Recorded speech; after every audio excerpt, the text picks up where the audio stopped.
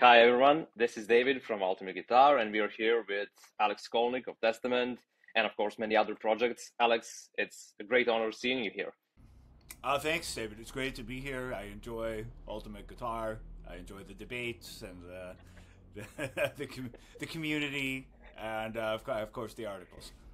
Okay, do you sometimes go in there and visit the comment section once in a while? I do. I get Google alerts. So, confession. my when my name is mentioned, I go and see. Usually it's an article. Sometimes it's a comment. Mostly positive comments, but I understand it's par for the course. For the most part, it's pretty nice. Yeah, I check out other articles, articles on friends of mine. Stu Hamm's got a new project. I guess I get mentioned in a lot of his articles now because I'm on his new record. Yeah, it's fun. It's fun. Yeah, it's fun to enjoy the reactions. Absolutely. Now, you at the moment you're juggling a lot of things, apart from Testament. Like there's also Stu Hamm and his stuff, and you also have the Pact, and you have your podcast. And how do you actually manage to, do all of these things? There's a lot of juggling involved for sure, but yeah, definitely a lot of note taking to keep things organized. Yeah, absolutely. Now, you also started your podcast called Moods and Modes with Alex Skolnick. I love how the name of the podcast kind of implies and reflects the fact that you can use modes and different scales to build different moods. Um, is this also something that you discuss on that podcast? Can you walk us a little through that? Well, the original idea for the podcast was to have one-on-one jam sessions, and with these would be with friends of mine, musician friends, in which there was a lot of improvisation. In some cases, well-known musicians, in other cases, musicians that I thought more people should know about. I've been thinking about this for years, honestly, since the 2000s, and I was a big fan of radio short stories, like on NPR, and also this program called Piano Jazz, which was NPR's longest-running program. Marion McPartland one-on-one with another musician, usually a piano player. So I had an idea of doing something like that for guitar. It took forever to get it together between composing my own albums and touring, Testament resurrecting in the 2000s, and then becoming very busy with that. And I finally started to get together just in time for the pandemic. Right? And that's when people couldn't be in the same room together. So by that point, I had already recorded several episodes with friends before there was this pandemic, in which case, we'd meet at a studio, or they'd more often than not they'd come visit me in my living room, and I'd just mic us both up with an amp. We'd talk guitars, and it worked fine. But once we couldn't be in the same room together during the pandemic, I had to improvise and not just improvise on guitar. And fortunately by then we had platforms like this one, like what we're on now, Riverside, or Zoom, the very popular one.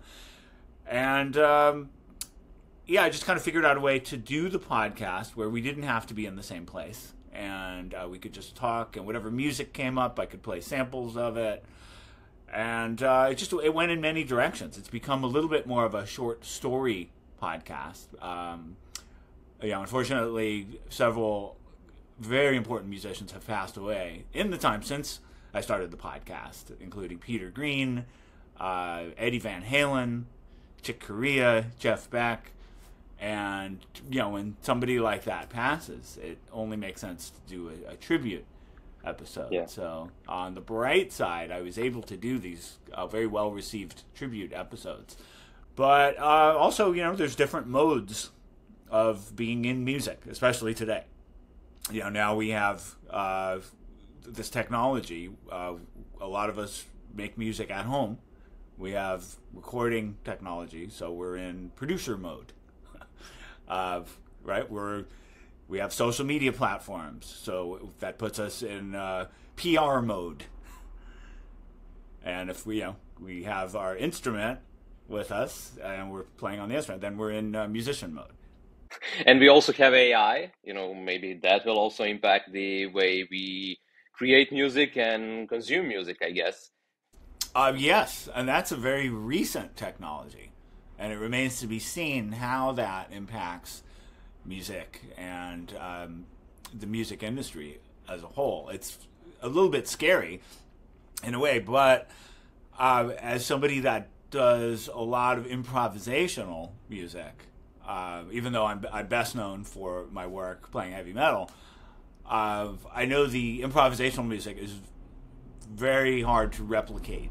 I cannot picture AI doing what we do as live musicians, playing off of each other and giving the human touch to music. I can understand it with other music. I'm not sure it would work for heavy metal. I would imagine some types of heavy metal. I'm sure AI could come up with a riff. Come up with something that sounds like Judas Priest or whatever.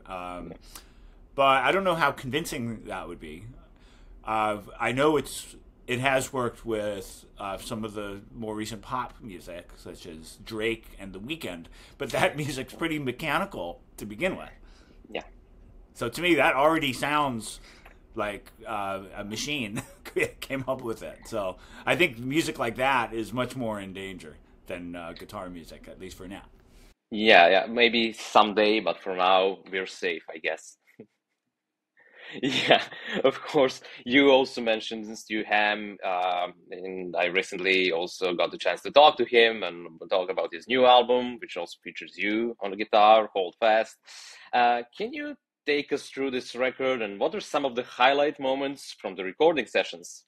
Let me first say that to record with Stu is a great honor and a long time in the making.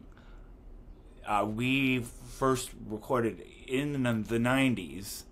Sorry, let me rephrase that. We first toured together, worked together in the 90s. And, he was trying out guitar players, and he, at that time, was very known for his associations with Steve Vai and Joe Satriani.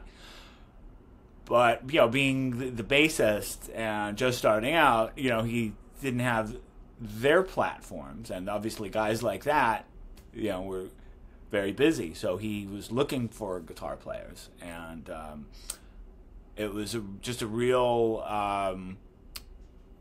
turning point for me to get that gig. I know there were some full-time instrumental players that were trying out, some name players, and just for me, it was this big break. It really opened a lot of doors. At that point, I think I was maybe 21 years old. I mean, I was just a few years out of high school. I spent the last couple of years just sort of in this intense environment of the band in its earlier years, going into the studio, jumping on a tour, supporting a group like Anthrax or Overkill, being pressured to come up with parts, throwing together music, getting thrown back in the studio, doing it all over. And during that time, I developed an interest in instrumental music and just improvisation of all types: jazz guitar, world music, rock improvisation, you name it.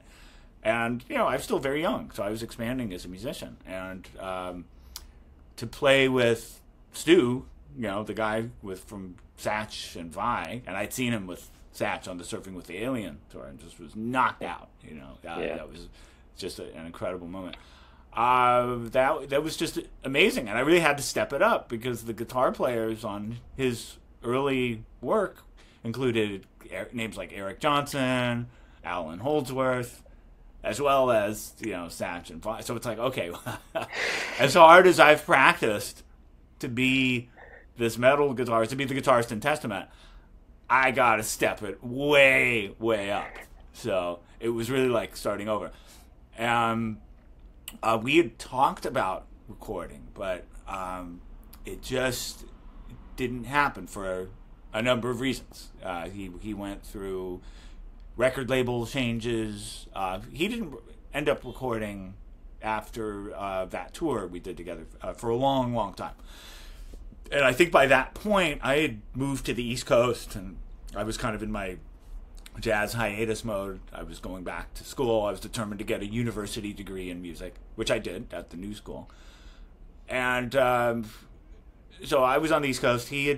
Ironically, he had relocated to the San Francisco Bay Area for a time, which I'm sure had I still been there, we would have recorded. But all of which is a long way of saying that, this recording was long, long overdue. And we started touring together over the last, last 10 years, I think starting in 2013 or so. And I regularly do his shows at the Baked Potato. Stu's Baked Potato shows are legendary. And you always get great musicians showing up. You never know who's going to be there. The last one, Vi himself showed up. No pressure, playing with him sitting there. He was great, by the way. Super supportive.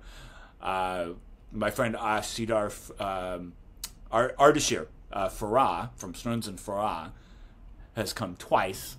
And he's just a major influence with Jorge, along with Jorge Struns. Rhonda Smith came one time, and there's Jeff Beck's bass player, and just so many great musicians. So it's been this great hang, and the tours we've done have been great. And we've been talking about recording this whole time. This is has been going on for since the mid 2010s. So finally we get in the studio. Of course, the pandemic delayed it as well. By 2021, it was finally safe to go in, and we did it at Sweetwater. Our friends at Sweetwater set up a recording masterclass, so audio students could watch us record, and they were let in on the process, sort of guided by the engineer, and we each did an instrumental masterclass, and it was a lot of fun. It was intense. It was intense because the music's challenging, and even though Stu gets identified with the Satch and Vi stuff. Not that isn't challenging, but his own music has its own unique challenges. It's much more diverse. It goes in a lot of directions. He's very specific about what he wants, and I guess you mentioned "Hold Fast." Well, that's the title, and that's one of the tunes. I think the tune "Flotsam and Jetsam" was a big moment. It's an extended piece, and it's one of those pieces where the guitar just has to play, and it's got to rip, and it doesn't stop. It just keeps going. So you have to keep it interesting, which isn't easy, and not repeating yourself, which is really tough. Yeah.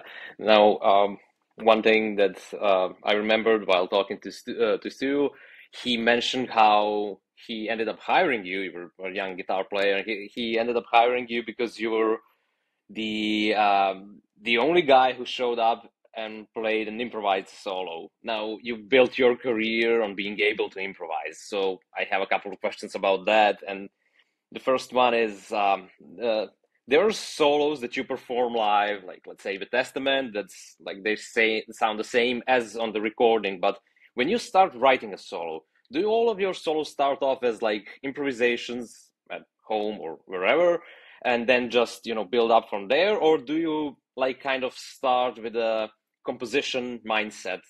How does it start for you? Yeah, well, I'll start with the audition that you mentioned, and coming in and not playing the same solos that Alan Holdsworth and Eric Johnson had played on Stu's record. For one thing, I had seen Alan Holdsworth at that point. I was a huge fan. By that point, he was influencing my solos with Testament. But I knew he didn't play the same solos. They were completely different. even times where I thought, okay, maybe he should reference the original solo, like in Metal Fatigue. He's got this beautiful melody, but it's fine. He just goes for something new, and I don't think there's any way anybody can play like him exactly. So it just made sense. I realized anybody that tries to play what Alan played on Stu's record, it's just not going to happen. So I didn't know that would be looked upon favorably. I'm glad it was, but it just seemed like the logical thing to do. So as far as solos that I do with Testament, yeah, it always starts with improvisation. The first thing I do is improvise.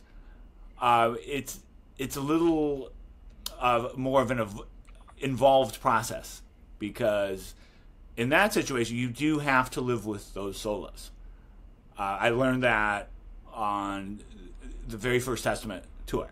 I was getting questions, we were on our first record, and people were getting to know the solos, and people would come up and say, on the record you played this, I want to, and then the band talked to me, and I realized, okay, for that genre, yeah, and that's what you got to do, and that's one of the reasons I had to I looked to carve out some outlets for improvisation over the years, while respecting that when I'm in a situation where a solo is expected a certain way, I will play that. I may do little tweaks, to keep it interesting for me. In fact, I always do. But so it's never note for note, but it's close enough. It's recognizable. All the signature parts are there, and I've never gotten any complaints. But again, it starts with one big improvisation, and it usually takes a few passes until there's a few bars that I like, and then I put that aside. I'll say, okay, I like I like 3 or 4 bars out of 12 or 24 bars or whatever it is, and I put that aside. I do some more passes. Okay, I liked what I played in this section, so it's really like a blending of these small sections that I like. And then once you put them together, you might realize, oh, what I did in the middle would make a great intro to the solo. That should start the solo. Or maybe it's the reverse. Maybe, the way I started it is too much. I should build up to that because the solo has nowhere to go. I'm going to put that at the end. Or any type of variation. It can happen a number of different ways. What would be your best advice for someone who wants to get improvisation, who isn't used to it? How should they start, going about it and, getting used to the whole thing? It takes time to develop. So I think, one of the first things is to accept that it's going to take longer than you think it is. This is true of almost everything. The recording process, the records always take longer. They did back in the day, too. You always had to extend the amount of time. And that could not be more true for learning the guitar. So the first thing is allow yourself that time, accept it, and be accepting, be easy on yourself, because it's not going to come to you right away. And also, the more you stick with it, the more things start to happen. So you have to get through these periods where it feels like you're not making any progress at all. You just want to stop or do something else. And there are times where you should take a break. Maybe you're burning yourself out. Specifically learning to improvise. I mean, it depends on the player's level. What are they able to play at that time? So if somebody is already playing and they have a sound and they just need help improvising, I might advise something different than if they're still learning the instrument, if they're in their more formative years. But I recently worked with a friend who's, I'm not going to name it, but pretty well-known band that packs huge places and wins awards and all that. You know, you definitely know this band, but yeah, he had some questions about improvising, and what I advised him was just to take some examples of licks that you already know and change them around. Like one example I'll use is from Randy Rhoads, the solo from Over the Mountain. Right? That's a great solo, and that's obviously if somebody's pretty advanced to play that. But it starts out with a triad, and it climbs up the triad, and it goes down the scale. Da da da da da da da da da da da da da. Right. And one thing you could do is reverse that. What if you go down the triad and up the scale? Da da da da da da da. Right? So right there you have a variation, which is pretty simple. But there are so many little things you could do to improvise off of just that lick alone. So Yeah. That starts on the one in the groove, right? Like 1, 2, 3, 4, da da da da da da da da da da. Right. What if you start on a different beat? So instead, I'll do it slower. Da da da da da da da da. So 1, 2, 3, 4, 1, da da da da da da da. Right, and then it feels different. Yeah. You can move it to the next beat. 3, 1, 2, da da da da da da da da da. Right, and then the accent starts to shift. So right there, just based on that one lick and just doing that triggers new ideas. Now, I want to go back in time a little bit. You started with Testament when you were just a kid. You left in the early 1990s, like to pursue new things and everything. But this was a very kind of a turbulent time, strange time for rock music, especially with the rise of grunge and whatever, especially for the bands who blew up in the 1980s.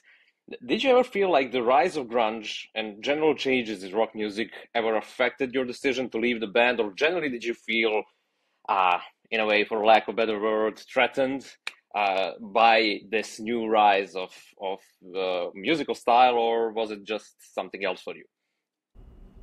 I was kind of fascinated by it, to be honest. I don't know if this is because I have parents who are like extreme academics, like PhD, extreme academia, like to a level that I could never relate to. And one of the reasons I got into music was it was just so different than the drudgery of academia. But I looked at the whole grunge movement, for lack of a better word, or other musical trends in the 90s, kind of from a sociological point of view. I liked some of the songs. To be honest, I thought some of the songwriting was fantastic. In fact, even recently, I got invited to a concert, Smashing Pumpkins, who I'd never seen before, and Jane's Addiction, who I'd never seen. And both of them just unbelievable. So I watch those bands now. I totally get it. I dig the songs. But at the time, me as a musician, even though I could appreciate what they were doing, I thought the songwriting got really good. It was a lot better than some of the music it was rebelling against. And there were just, there was just an onslaught of cookie cutter music at the time. Now, I don't mean the originals. I think a lot of really good bands and good musicians, unfortunately, got caught up in that.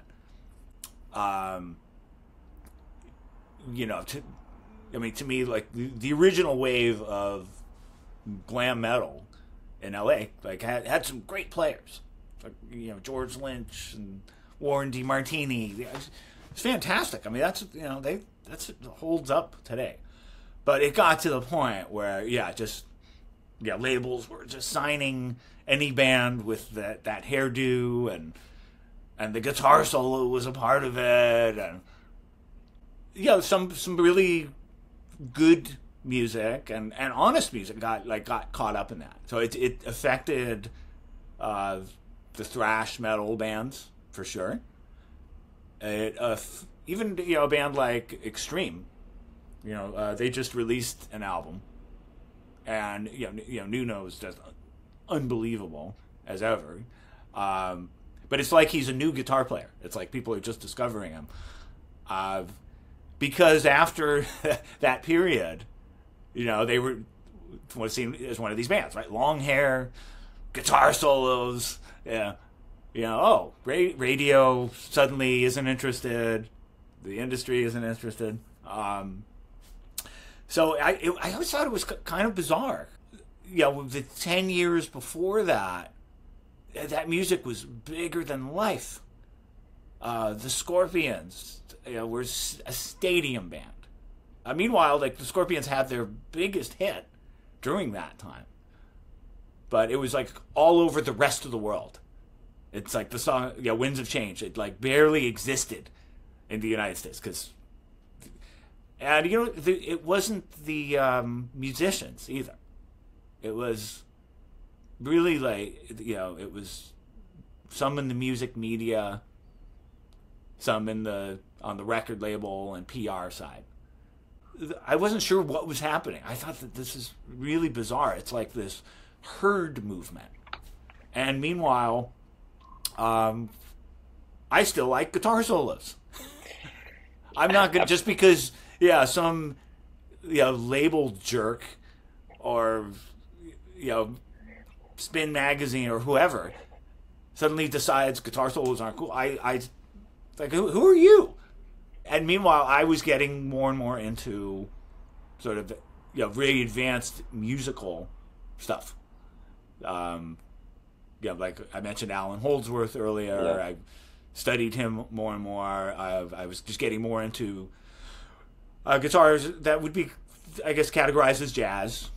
Jim Hall, Wes Montgomery, John Scofield, Pat Metheny, Pat Martino, George Benson, the early George Benson, pre-pop, too much stuff to name. And started studying with advanced jazz players, and eventually, like I mentioned, got my university degree, and started playing jazz guitar. I always thought I wanted to balance it. I'd love to come back and do some type of heavy metal, and I always liked artists like John Zorn, who's an experimental artist, but has music that's pure jazz and has music that you could call extreme metal. I always admired him, and there's a lot of lesser known artists like that. So I figured I would find my way back into metal somehow, more likely in that way, like in an arts way. But as it turned out, by the mid 2000s, Testament had matured and started to get things. It was like a lot like those VH1 behind the music specials. The band goes through a bunch of drama, doesn't get along, then they start to appreciate each other. And that's kind of what happened. And it was good timing too, because by that time I think the whole backlash against hard rock and metal had started dying down. There was new appreciation. Big festivals were starting in Europe. Wacken became so it died down. But it was the 90s. Yeah, it was a very strange period. Yeah, absolutely. But during that same time, you also got the chance to audition for Ozzy, and you, if I remember, you played a couple of shows or one show. I cannot remember right now. I mean, you were still, pretty young compared to other musicians involved in the band, and you got the chance to play with Geezer and Ozzy in the same band. And I mean, how does it feel like for someone so young and just, exploring jazz and everything else? You just get the chance to play with Ozzy and Geezer. That was completely surreal. At that point, I think I was already sort of on my path towards just taking a few years off just to study and just to see where that took me. And I would have been happy just, you know, being a lesser known guitar player playing breweries and coffee shops. But then, yeah, that Ozzy call came through, and it was okay. That was one rare gig I would just have dropped everything for, and just done it because it's Ozzy, you know. And I didn't even know at the time Geezer was playing with him. I flew out to this audition, and there's Geezer, and so half the band is Black Sabbath, and I'm like, okay, whatever happens, this is really, really cool. You're basically Tony Iommi at that room, I guess. Tony and Randy. Yeah, actually, yeah. Yeah, because we're playing mostly Ozzy songs, but a couple Sabbath songs, you know, Paranoid, and I forget what else.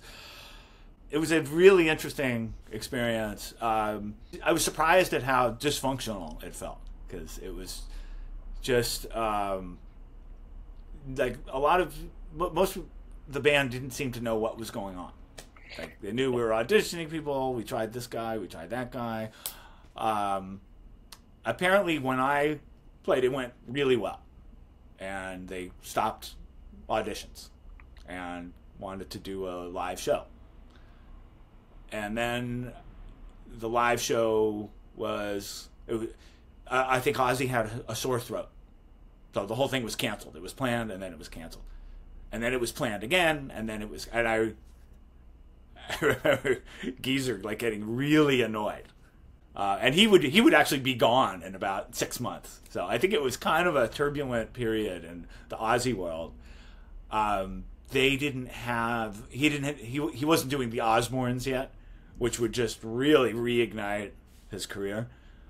But the new record at that time, I think I still have the demo of it, or the unreleased cassette. It was Osmosis, which was a great record.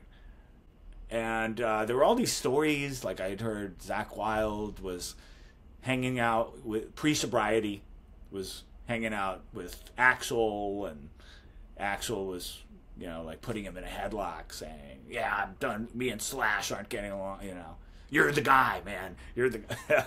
So he was gonna supposedly join Guns N' Roses, but I don't know. I don't know how much truth there. But it was just craziness. So anyway, finally the show did get called. It was on, and it was so last minute. There was some miscommunication about getting the equipment there.